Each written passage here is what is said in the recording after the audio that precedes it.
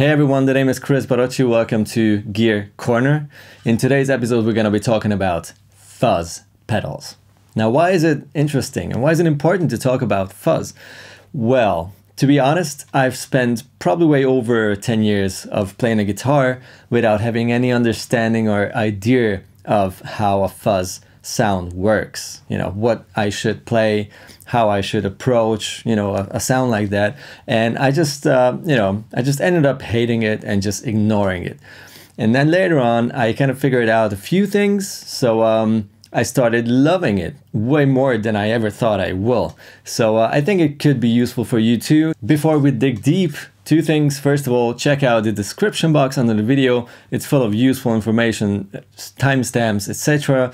And also, if you like the videos, please hit subscribe and ring that bell, helps me a lot. I have a short list here of things I think are very important to know how to play a fuzz sound. If you're used to an articulate and sort of, you know, tight and maybe even modern gain sound, distortion sound, you will have to get used to fuzz sounds. Let me show you an example. This is gonna be a sort of a medium gain sound I'll use for rock without any fuzz involved. And then I will play the fuzz instead, and you'll see what happens.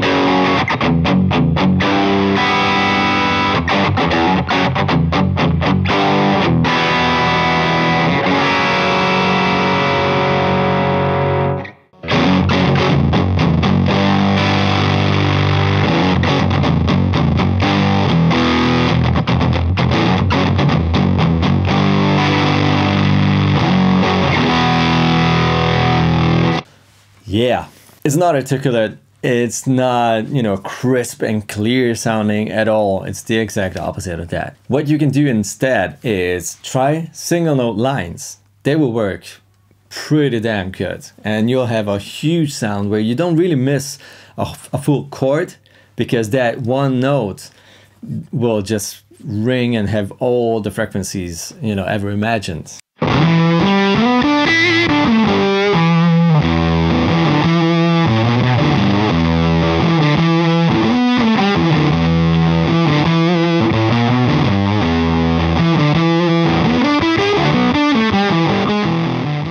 It will sound mean and big and nasty, but that's exactly what a fuzz is for. You could also try power chords, but you might want to start just with the root notes and the fifth. So not even the octave.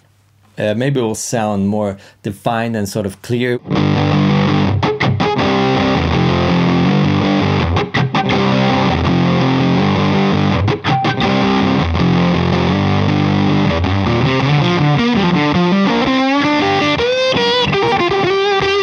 And of course, even though humbucker pickups will also work with fuzzes, well, with most fuzzes, singer coils, especially bridge singer coils, because they sound so bright, just sort of stay way more articulate with fuzz pedals. Number two, fuzzes don't really like buffers in front of them. Sometimes not even after them. So it's a tricky thing. You have to find the perfect position for your fuzz pedal in your signal chain on your pedal board. In many cases, the best way connecting a fuzz is right in the beginning. Like you go out of your guitar with your cable, go right in the fuzz, and then all the rest comes after it. Right now I'm using the SIB Nick Nitro Fuzz, which is a silicon transistor fuzz, but it sort of simulates or sounds like a germanium transistor fuzz, because it is basically fuzz phase kind of circuit, just with a little more volume and gain, and it also reacts like a fuzz phase would. So it is sensitive to stuff. So I will just play something with it without a buffer in front, and then I will connect one of my boss pedals turned off, because I just need the buffer, and boss pedals are buffered bypass. So even if the pedal is off, the buffer is still active, and this changes impedance and everything in your signal. And just check out what happens to the pedal, especially the cleanup if you turn down the volume on the guitar. It's interesting.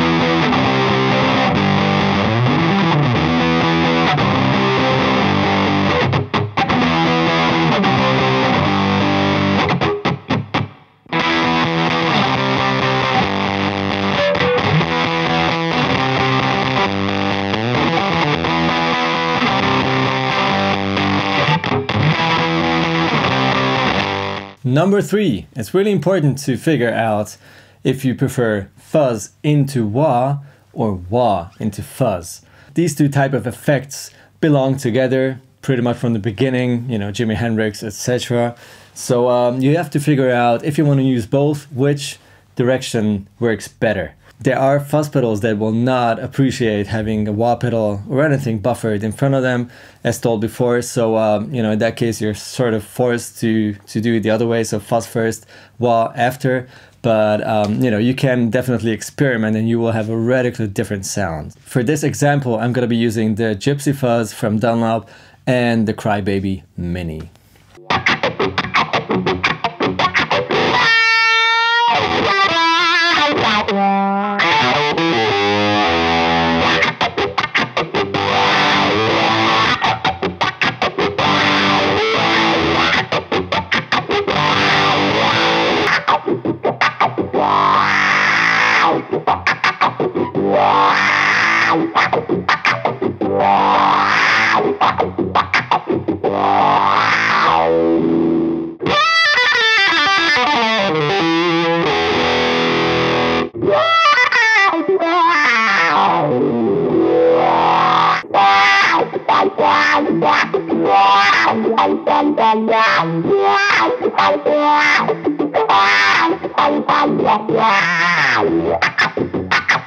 Your wah effect will be way more aggressive and sort of hearable if the wah is second. So fuzz first, wah second. Number 4, stacking fuzz pedals with overdrives. Most fuzz users prefer having an overdriven amp or pedal sound when using a fuzz pedal, for a number of reasons. First of all, you can shape your sound, your fuzz pedals sound way better. And also it sort of gets a little more creamy and round, and a fuzz used with a totally clean amp could be a little too harsh or just pokey or thin even, maybe. It depends on the fuzz pedal itself. But to have that sort of creamy, round, big fuzz sound, you sort of need some sort of clipping going on after the fuzz pedal. For this example, I have the Raise the Dead germanium fuzz from Tate FX, which is a very nice sort of medium to low gain fuzz pedal germanium fuzz. And I will use the Foxcatcher from Copper Sound after it. That's my clean signal, by the way.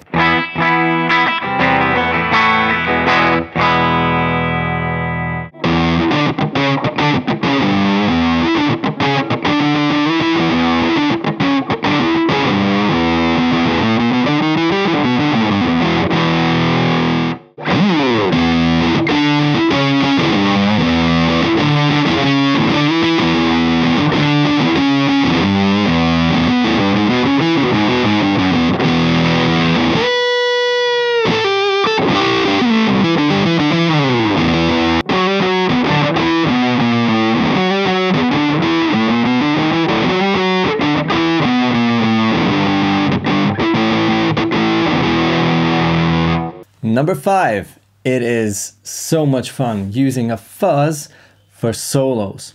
So let's say you have your basic gain sound, which is sort of a medium gain, you know, sound.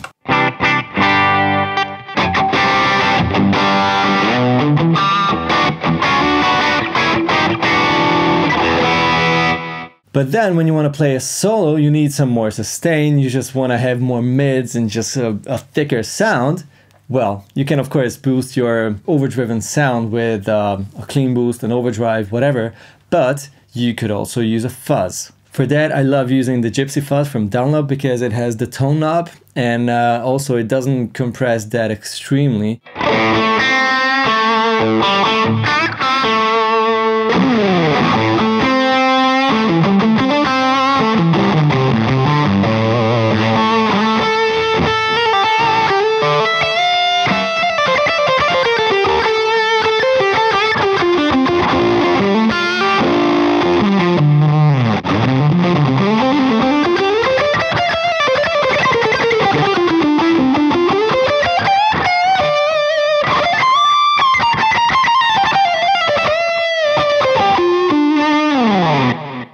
And of course, you know, when I'm playing deeper notes, you can hear that it's a fuzz, but otherwise when I'm playing like lead stuff, it just sounds thick and beautiful and articulate. Yeah, it can sort of trick and have very unique lead sounds. Number 6, let's not forget about modern styles. Think about Muse, think about Bill of Talent and all these kind of bands who use fuzz sounds, or Smashing Pumpkins obviously, and other sort of stoner rock bands too, and all these kind of bands. So you don't have to play Jimi Hendrix or Satisfaction or Cream or Beatles. You can stick to modern sounds and sort of like, heavy rock, riffy kind of sounds. You just have to have the right fuzz. A great example, what I love using for that is the Angle Fuzzy Head. It's very nice with the low and the high EQ, so you can really set it up to fit whatever sounds you want to have.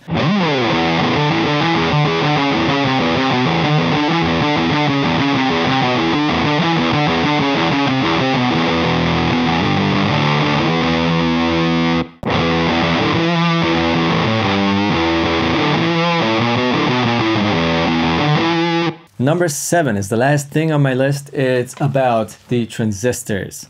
So there are 2 types of fuzzes, as long as we're talking about analog fuzz pedals: germanium and silicon fuzzes. You shouldn't generalize because there are exceptions. Obviously, they will not all be the same at all. Still, you could sort of expect certain things happening if you have a germanium transistor fuzz or a silicon transistor fuzz. First of all, if you cannot be bothered with weird changes in your sound and unexpected things happening and crazy sensitivity in terms of buffered pedals in front of your fuzz or after or whatever, just go for a silicon fuzz because they're more stable. They will pretty much sound the same every time you use them. It doesn't matter if it's in a cold rehearsal room or in your, I don't know, really hot apartment in the summer or whatever. They will have more gain probably, or they can offer you more gain. They will have a bit more of everything, bigger sound, more bass, more treble, more everything. If you're into modern fuzz sounds, a silicon transistor fuzz will probably be the better choice for you. The only downside is that most silicon fuzzes will have issues with turning down the volume on your guitar. They don't clean up that nicely, and they don't have this super crisp and beautiful clean sound when when you turn down the volume. Germanium transistor fuzzes, on the other hand, will have less gain normally. Will have some issues with temperature changes and buffers in front of it, even after it. So they are really sensitive and sort of vintagey. So if you're into vintage style fuzz sounds, check out germanium ones. If you don't find anything you really like or fall in love with, maybe then try silicon ones too. Of course, there are no rules. So it's not like you will buy one fuzz and you're good to go, unless you really just need the fuzz for one sound. Otherwise, if you want something that works well with another gain pedal, some sort of an overdrive, you will need a fuzz. If you want a fuzz pedal that really reacts nicely to a wah pedal in front of it or after it, you probably need another fuzz. If you want one that's really modern, you probably need a third fuzz. So it's tricky. It's so much fun using fuzz pedals if you know how to use them and if you can adjust your playing to fuzz pedals. Also, let me know if you have some experience with fuzz pedals and there's something I forgot to mention and you think it's very important. Please use the comment section. That's why it's there, and I'm checking it all the time and reacting and trying to reply to everything. So it's gonna be awesome to see you down there. Take care. Have an awesome new year, 2020. Rock and roll. Cheers.